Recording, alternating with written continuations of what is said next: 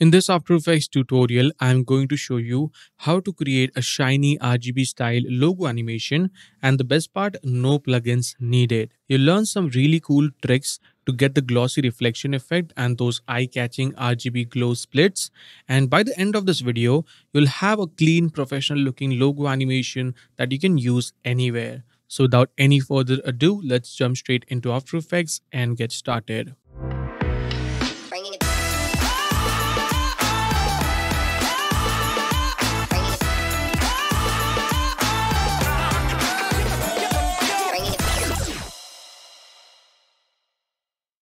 Alright guys, so here we are in After Effects. Let's start by creating a new composition called this render as our main render comp. For the width, I'm going with 2560 by 1440. This is 2K composition. You can of course go with full HD or 4K if you want to. Frame rate, I'm going to leave it at 25 FPS and duration is set to 10 seconds. Press OK. Now let's create another new composition. This is going to be a logo placeholder. So let's call this logo here with the exact same settings and press OK. Here I have a very simple PNG image that I'm going to be using as my logo. You can of course use any text or logo that you have. Let's add some color to this. So I'll go into effects and presets and search for fill effect. Double click to apply that and I'll keep it white. I'll move my effects and preset panel right over here so we can work a bit more efficiently. Now let's create a linear wipe animation for our logo. So I'm going to create a new composition called this logo matte and press OK. Drag in the logo here composition and press Ctrl Y to create a new solid called this wipe. Make sure the color is set to black and press OK. Now go and select the track matte option for our logo and set this to wipe. In case if you don't see this track matte option, you can click right here, toggle switch mode, and that should make it visible. Then make sure the wipe layer is selected. Go into effects and presets and search for linear wipe effect. Double click to apply that. Set the feather to 300 and the transition completion to 100. And let's create a keyframe on the transition completion. Press U so we can see the keyframe. Go to around 2 seconds and 15 frames should be fine and set this to 0. So now we have a very simple linear wipe. I'm going to change the direction of this to -25. So there you go. There we have a nice and simple logo revealing animation. Okay, so that is looking nice. Let's create another new composition called this logo glossy. Let's drag the logo here composition and I'm going to press Ctrl Y to create a new solid. Let's make this wipe and I'll call this ref for reflection. Place it below our logo and change the track matte to logo here. Select the logo here composition or the layer. Go into effects and presets, search for Vegas effect. Double click to apply this. Let's change the blend mode to transparent, and this is a very interesting effect. You can do a number of cool things using this. So I'm going to change the color of this to white. Let's bring down the segment to 1 and I'm going to play around a little bit with these settings, the render settings. So let's increase the midpoint opacity to 1 and I'm going to bring that up to 0.9 and the end opacity to 1 as well. Now select the reference layer, press T to bring down the opacity and set this to around 30, should be fine. Let's go to around 2 seconds and 15 frames. Create a keyframe on the opacity, go to 3 seconds and set this to 0. We can select the keyframe, right click, keyframe assistant and easy ease them.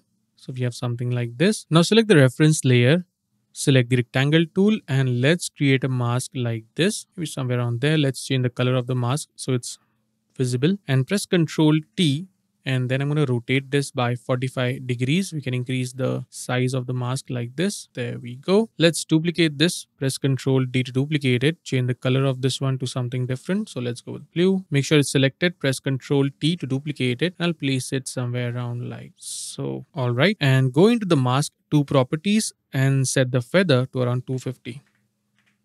Now we can select both of these masks. Make sure the mask path is visible. So let's go to around 3 seconds. Again, make sure both the mask is selected. Press Ctrl T and let's go right here. Okay. Create a keyframe on the mask path. Go all the way up to the first frame. Again, make sure both the mask is selected. Press Ctrl T and I'm going to move them up like so. So we have something like this.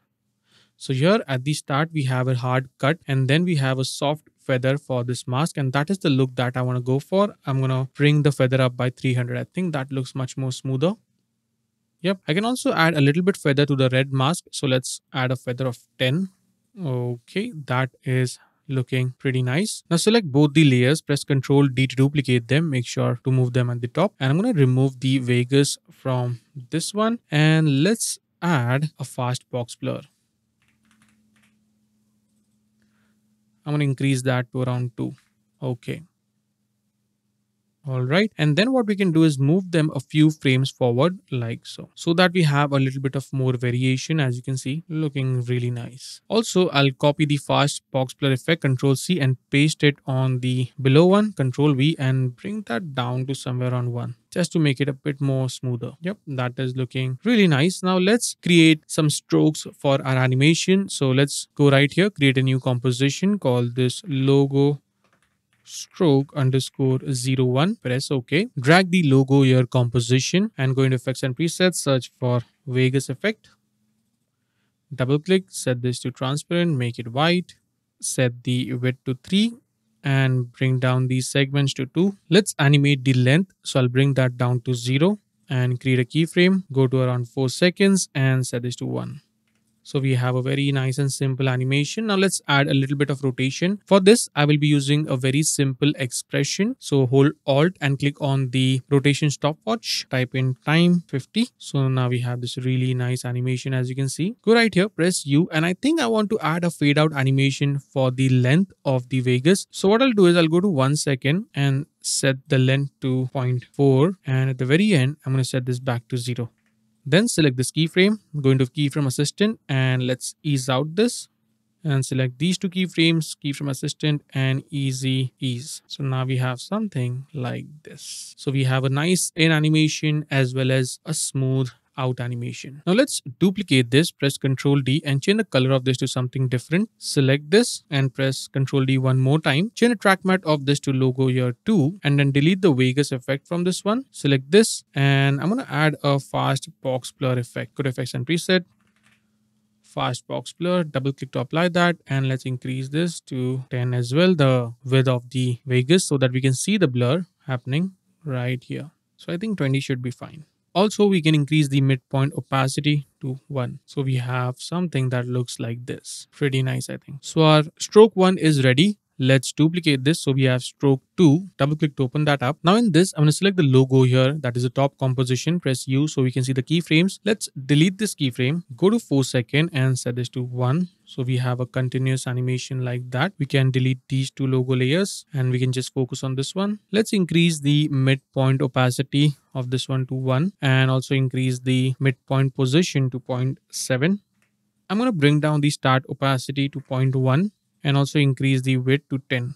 Then press T to bring down the opacity and let's bring that down to 25%. So we have a very soft animation. Let's duplicate this, press Ctrl D. I'll change the color to something different and duplicate this one more time. Change the track matte to logo here too. I'm going to delete the Vegas effect from this one. Select this and let's bring down the width to 5. Also make sure the opacity is set to all the way up to 100. So now you can see we have a blur background which works as a nice edge. If I zoom in, you can see some glowing edges. It basically gives an idea or a sense of glow when we use this particular technique. And this looks very nice, I think. Again, I'm going to duplicate the logo stroke 1, press Ctrl D. So now we have logo stroke 3. I'm going to open that up and let's delete this. So now we have just this logo animation. So now we have logo stroke 1, logo stroke 2 and logo stroke 3. Now I also want to add a nice reflection in the final base of our animation. So I'll create a new composition called this reflection. Press OK. And here I have an HDRI video that I'll be using for this particular tutorial. By the way, you can download the free project file from the link in the description below to follow along. I should have mentioned this at the beginning, but anyways, now you know. Let's drag the logo here composition on top and change this to logo here track matte. Now we have something like this. Select the HDRI layer, go into effects and presets, search for CC glass. Go in the surface and set this to logo here, set this to alpha, and I'm gonna bring that up to 25, this one to 100, and this one to minus 200. So now you can see it looks more like a reflection. And I'm going to leave the light as it is and the shading as well. Let's add another effect called CC Blobilize. This will overall enhance the effect. Bring down the softness to around 15, and this one I'm going to leave it at 25. I think this is looking pretty nice already. Yep, that's looking really nice. So here we have our reflection ready. Now we can start building up our main animation. So I'll create a new composition, called this animation. Let's start by adding a background. So press Ctrl Y to create a new solid, called this BG for background. Make it black, press OK. Let's add the logo stroke 2 right here, and on top I'll add the logo here composition. Change the track matte of this to logo here, and also change the blend mode of this one to screen and the top one to add. Then I'm going to select the logo stroke 2, go into effects and presets, search for fast box blur, double click to apply that, and let's set this to around 10. Then go into effects and presets again, and I'm going to add a nice glow to this. So I'll use the default glow that comes inside of After Effects. Also, we need to make sure that the matte is inverted, so I'll make sure to turn on this icon. Let's increase the glow radius to 300. So that is the look that I'm going for. Okay, now we can duplicate this. So logo stroke 2, I'm going to duplicate that, place it on the top and set this to add as well. We can delete the fast box blur effect. Let's duplicate the glow and increase the glow radius to around 450 or something, and then press T to bring down the opacity and set this to around 50. Let's also animate the opacity. So I'll go to around, let's say, 4 seconds. Select the logo stroke 2 layers, press T to bring down the opacity, create a keyframe, and let's go to 5 seconds and set this to 0. Let's also create opacity animation for this layer. We can change the color just so that we know it's a different layer. I'll go right here, set the opacity keyframe to 100, bring that back to 3 seconds, and let's set this to 0. So now we have something like this. Okay. Let's press Ctrl A to select them all, press U to close them up, and let's add a logo stroke 3. We can change the color to a different one, maybe red. Go into effects and presets and add a directional blur. I'll increase the blur length to 500. So now we have these nice lines, and we can add some glow to this just to enhance them. Let's increase the glow radius to 160.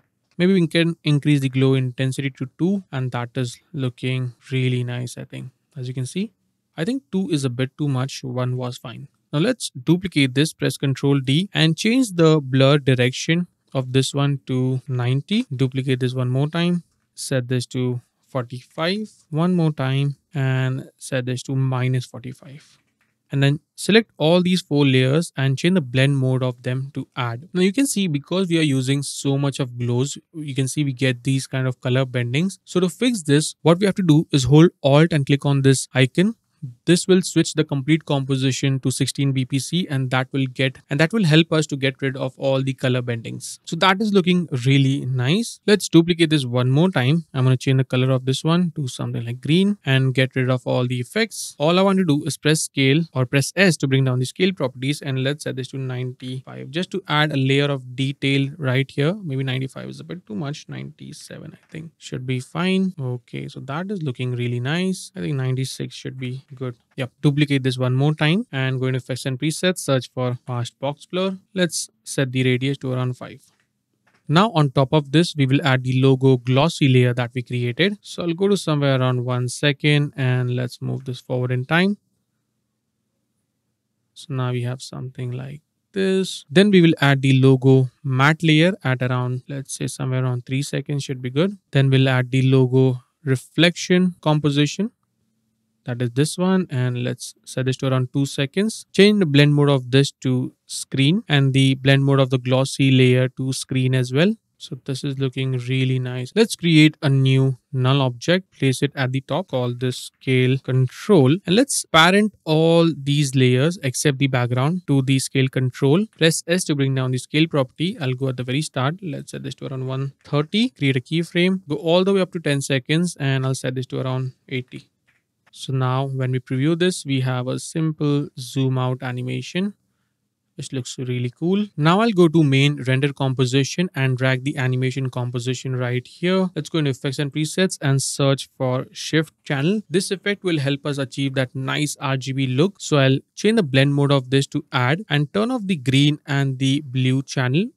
Duplicate this, and for this one I'm going to turn off the red channel and turn on the green channel, not full on actually. So let's set this to green. Let's press Ctrl D again. For this one, full off, and this one to blue, and then I'm going to just move them by 1 or 2 frames.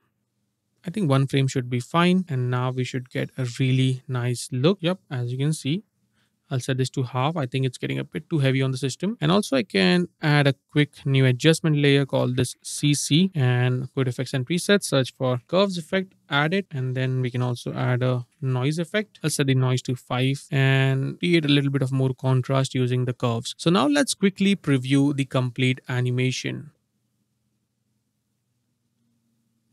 So as you can see, this is looking very nice. And the best part is that all the things that we did are completely procedural, meaning you can easily change the logo to something different. You can add a text, you can even add color. So let's see if I want to go into effects and presets. Let's go with a gradient ramp effect, and I'll add some nice color to this. So let's go with a nice yellow for this one. And for this, I'll go with a nice red. So something like this. And if I go back, it gets updated.